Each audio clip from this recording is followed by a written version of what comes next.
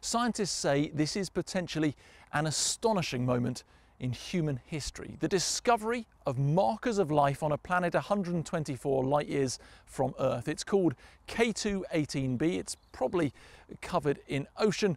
It's a long way away, but could there be life there? I put the question to the man from Cambridge University who's made the discovery and asked him just how excited he is about what he's found. I'm very excited, but I must also say I'm even more cautious than being excited because of the magnitude of what we're finding.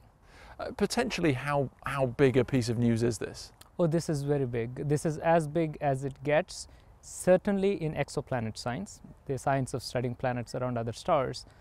And this is why we are very cautious, is that this is one of the most foundational questions we have been asking as a species for the longest time in our history. Okay? So it is in no one's interest to claim the detection of life beyond Earth, let alone beyond the solar system, without robust evidence. But we are on the path to it. That is the important point. So what we are detecting are molecules which have been predicted by multiple studies over the last 2 decades to be robust indicators of life. And we are seeing initial signs of them. And that is huge. What's this planet look like?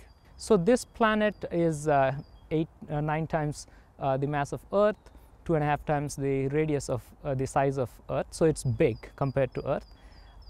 And currently, based on current knowledge, all the data of the last couple of years that we have, our best explanation to everything that we have so far is that it is an ocean world with a hydrogen-rich atmosphere. Do we know what this life could look like? Are we talking bacteria or are we talking large organisms?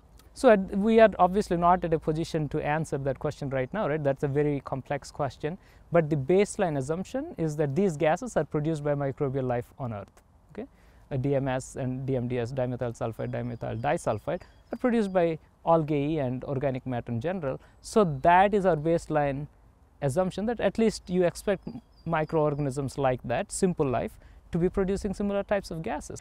All of us, like the entire species, have evolved from very simple microorganisms billions of years ago on Earth. We don't know how we got here. First of all, even on Earth, we don't know how life started. But then from there to evolving to complex life and to intelligent life, and then being able to question if there is something else like us out there, and being able to find the first signs of it by sending a probe into space which can gaze the universe. That is huge. We take all of these things for granted.